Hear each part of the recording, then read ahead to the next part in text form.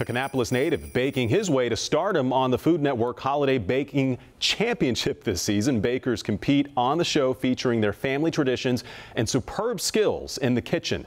WCNC Charlotte's Kendall Morris shares our local baker's quest to become the greatest holiday baker.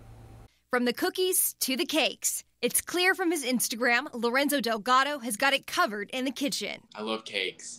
Anything decorating with cakes. Like, I can skip the whole process of baking the cake. I just want to decorate it. The Kannapolis native says his love of baking started in his grandma's kitchen, eventually finding his passion in high school through a culinary program at A.L. Brown High. I wasn't really interested in doing it at first just because it's like culinary and I was in high school and you're like, that's not really the cool thing. But I had Chef Harris and she kind of like took me under her wing and she made me fall in love with it. And then I just kind of skyrocketed from there.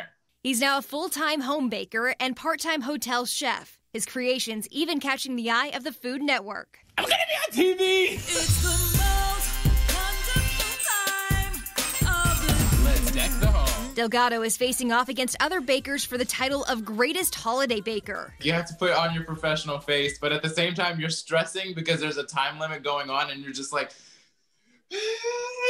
trying to bake and have a smile. He can't talk about how he did on the show. You're gonna have to stay tuned. I can't give anything away. You gotta watch it. But he is hoping his holiday concoctions are enough to land him a sweet $25,000 prize. It's so delicious. Kendall Morris, WCNC Charlotte.